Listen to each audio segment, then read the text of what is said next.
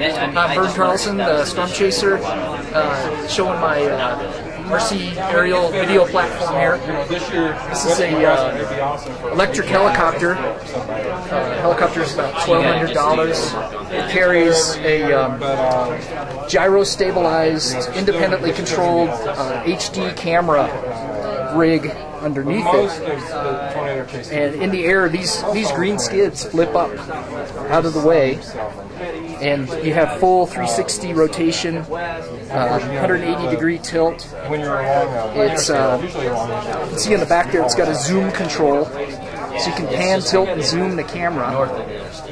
The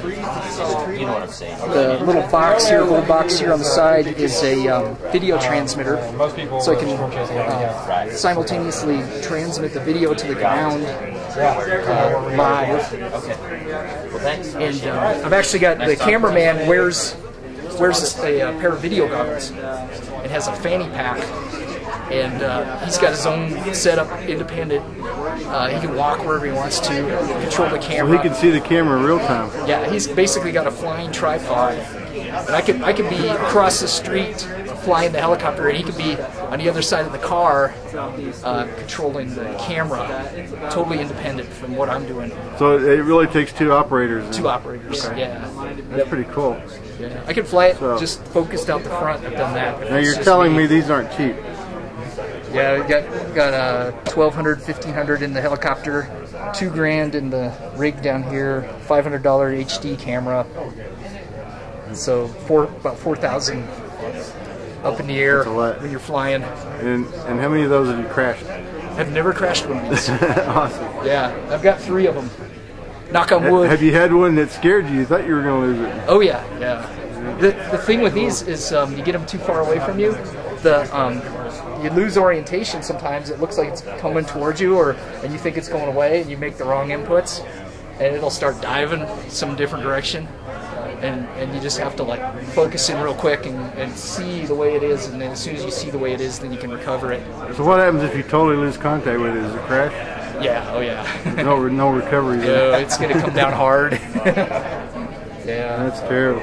So now you get the stream. Are you recording this somewhere else in case that does happen? I mean, like you don't lose your video? Oh yeah, the video's coming onto the laptop.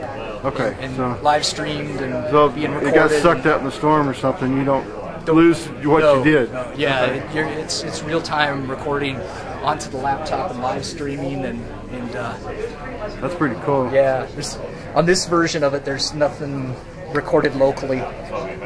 It's all broadcast. So how does this handle in the wind around the storms? It's not too bad. These actually do better than the airplanes with the rotor speed. The rotor speed, is generating a lot of its own high velocity wind, right? And so it doesn't care if there's a small component coming through it.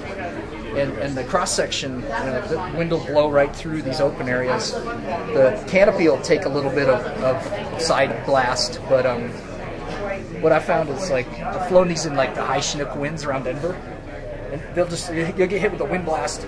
The wind will come up under the rotors and it'll lift up, so it'll like rise up and then sink back down. So it does pretty good. Cool. Yeah. It does pretty good. So they're pretty stable then. Yeah. It's interesting. Yeah, it's all. Now you've been doing this a while. You've got several, right? I've got 3 of these.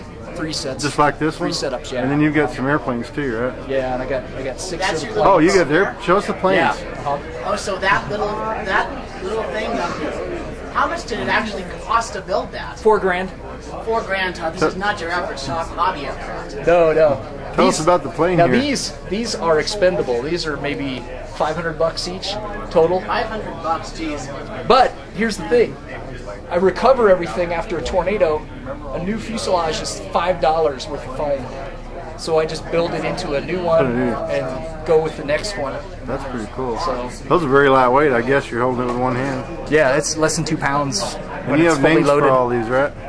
I'll bet you're going to get FAA clearance for that. You do, and you don't want to.